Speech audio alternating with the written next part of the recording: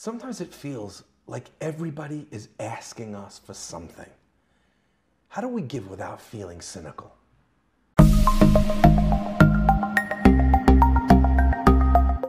Around the world this week, we will read the portion in which Moshe is asked to count the Jewish people, but he's asked to count them using a specific mechanism. Each person, male or female, in a certain age group is supposed to be counted by giving 1/2 shekel, not a huge amount of money. The rich people only gave 1/2 shekel. The poor people, 1/2 shekel. It didn't make a difference, your socioeconomic background. There was one coin that represented each person. But there's something interesting that we are taught. Moshe initially could not understand what this 1/2 shekel was until Hashem had to show him a vision of this 1/2 shekel made of fire. Why did it need to be made of fire? Why couldn't he be shown a 1/2 shekel coin? And also, what was it that he couldn't understand? I mean, it's pretty self-explanatory. Each person is represented by giving 1/2 a coin, and then you count all the 1/2 coins. The answer brings an unbelievable insight. What Moshe didn't understand was why God would ask him to quantify and count a people using money if they were supposed to be a holy people, a people focused on spirituality, on selflessness, on bringing a light unto the nations. Why would the thing that would make them count be something as mundane, as physical as a coin? Hashem's answer to Moshe resonates throughout time. It's not that we gave something to be counted by, but rather that our passionate contributions are what make us count. We are being taught that how you give is more important than what you give. Let's take the number out of it. Let's make the rich and the poor's contribution be the same. And what decides what is a greater act of giving or sacrifice is the manner in which something is handed over to another. Imagine giving a big check to someone who comes collecting at your door, but making them feel like a nobody. Or imagine giving them a small donation, asking about what it is that bothers them or troubles them, giving them a hot cup of coffee on a cold day, etc., etc. My friends, I want to share with you a story that drives home this interesting relationship we have with what we give and what we get.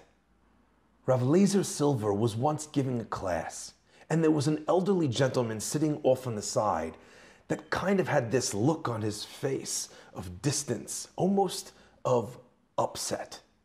The rabbi approaches him afterwards, and the man says to him, "Rabbi, don't talk to me about religion. I witnessed in my barracks a man who had a siddur, a prayer book. And I witnessed how loads of people would come to pray, and he would charge them a piece of bread in order to give them his siddur. If that's what religion is, then I want no part of it." Rav Silver took the man's hands in his own, and he stroked them gently, and he said, "My dear sir, how is it that you see only the person charging for a siddur, and I see the line of people willing to give their bread for this thing that they considered even more important?" We use money as something to acquire things that are more valuable than it. That's why we spend it. It might be on electronics, a car, a house, clothing, but we deem those things more important than the money we have in our hands. Our ability to give is not limited to money. In fact, what we're learning from here is that perhaps it's actually not even nearly as important. Find something that is important to you. Find a cause which excites your heart and give with all of it. A young man came to me who found out that we were raising money for an important cause in the community. And he said to me, "Rabbi, I love what you're raising money for. It resonates so deeply with me, but I don't have any extra money to give." I started telling him, "It's okay, don't worry. The main thing is that it means a lot and you'd love to do if you could." And he stopped me and he said, "Rabbi, I had no money, but I realized that I still had something to give. I canceled my cable subscription to watching the sport or the football, and I figure if there's an important game, I'll watch it somewhere else. And I thought to myself, by God, there are so many things that we take for granted that we need, and therefore we can't give them up to help another. But actually, when you see through the pure heart of someone like that, you recognize how much we have that we can actually give. What can we sacrifice for a cause that we deeply believe in? And this is not about money.